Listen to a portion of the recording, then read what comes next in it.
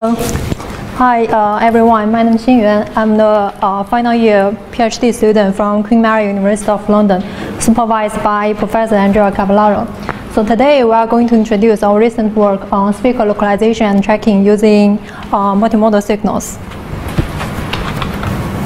So our objective is to track multiple concurrent speakers in the 3D world coordinates using a small size and co-located audio-visual sensing platform. And our motivations can be divided into two parts. One is there are many real-world applications in such as the video surveillance and driver assistance. For example, the Amotech OLE, which is a smart home application to assist human daily life. And we want to use the complementarity advantages of different modalities to dealing with the rapid changing environment and to get an improved tracking performance in the 3D world coordinates. And there are many challenges in this research topic. For example, apart from the traditional problems like the room vibration, the background noise, and the target occluded by the other objects, or the various body orientations towards different microphones and cameras. We also have inaccurate depth estimation in neither from a single microphone array or from a single standard RGB camera from a co-located audio-visual sensing platform. And for the multimodal fusion tab, we have three key points to be considered. One is what kind of features to be considered, and when we need to fuse them, and finally how to fuse them. So here is a slide to summarize the state-of-the-art work in multiple object tracking in the 3D world coordinates. There is the increasing popularity for audio-visual multi-object tracking in the 3D world coordinates. And for the tracking approaches, they can be divided into the Kalman filter, the particle filter, and so on. For the acoustic processing, we can rely on the time delay based method, or we can rely on the steered response power based method. For the visual processing pipeline, we can use either the color information, such as the histogram comparison, or we can use some object detection pipelines, like the face detection, the body detection, or the upper body detection. Or we can use the motion information to infer where the object is on the image plane. For the limitations of the state-of-the-art method can be divided into three parts. One is for most multi-object tracking in 3D, they're using distributed sensing platforms. Because with a distributed sensing platform, such as distributed camera network, which can be installed on the room corners, they can get more spatial information of the target from different camera views. In this case, they can have some different appearance model from different camera views. The second limitation is for small size multimodal sensing platform, most of the work they are only working on the image plane. And finally, as already stated by the previous speakers, the lack of public available data set is hindering the research development in this field. So to tackle the multi-concurrent speakers tracking in the 3D world coordinates, we propose a novel method which the general block diagram can be is illustrated in this slide. First, we have the image input, and we apply a normal face detection algorithm to detect where the face is on the image plane. And from the face detection, we geometrically extract the mouse information. And we use the camera calibration information to project the mouse information on the image plane to the 3D. And in this case, we have a 3D video estimate. Once we have the 3D video estimate, we do the data association to associate the 3D video estimate to each speaker. And later we build the visual likelihood model on the 3D video estimate. We also use the 3D video estimate to suggest the most likely speaker height plan to compute the acoustic map to localize different speakers in the 3D world coordinates.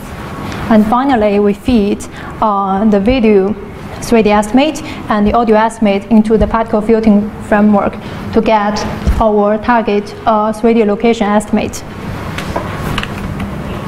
So for our work, the novelties, they are mainly included in the two blocks. One is the visual likelihood computation, and the other is the visual assisted acoustic map computation. So for the visual likelihood, we use a selective visual likelihood model, which is either based on the discriminative model or based on the generative model. For the discriminative model, we are building a multivariant Gaussian error distribution on the 3D video estimate in the camera's individual spherical coordinates. So in this case, we are taking consideration of the uncertainties in the image to 3D projection. So if you look at the error histogram in the camera's individual spherical coordinates, this is the azimuth error, this is elevation error, and this is the radius error. You can see they are following a Gaussian distribution in individual coordinates. In this case, we can distinguish the error distributions in the azimuth, elevation, and radius from the camera's local coordinates. Once we don't have the face detection, we go to the generative model, which is a reverse way of the discriminative model. So when we have a particle, we have the 3D hypothesis, and we create a bounding box in 3D, and we project them onto the image plane. So we have the image plane bounding box hypothesis, and we measure the similarity between the phase reference image and the hypothesis. So here we also evaluate different visual features in different color spaces, such as the histogram and the spatiogram in RGB color space and in HSV color space. Well, if you look at the color map here, the blue means with lower probability of including the target. Well, the target here is human face, and the yellow means with higher probability. And with this visual likelihood map, we can see if we use the spatiogram in HSV color space, we can get the most distinguishable similarity measure between the background and the target. So for the audio likelihood, because we have a small size circular microphone array, the speaker to array distance is much longer than the inter-microphone distance. In this case, with such a small size microphone array, we are not able to get very accurate 3D audio estimate. In this case, we propose a novel method which using the 3D video estimate to suggest the most likely speaker height plan to localize the target. Here is the acoustic map where we fix the azimuth, and we fix the elevation, and we fix the radius. Similar to the previous one, if you see the yellow region means with higher probability of including the sound source, while the blue region means with lower probability. And how could you understand these figures? It's like if you see more yellow region, which means there are more uncertainties of the localization result. So if you compare these three figures, you can say if we know the radius, if we know the speaker array distance, or if we know the speaker height, which result in the bottom right figure, we can have the minimum uncertainties in the localization. Yeah, that's the idea of why we need to use the video to suggest the most likely speaker height plan to do the localization. Yeah, that's the idea of the video assisted acoustic map. So here I generally talk about the video likelihood modeling and the audio likelihood modeling. And for the experiment, we test our algorithm on two different data sets. One is called AV16.3, which is a public one.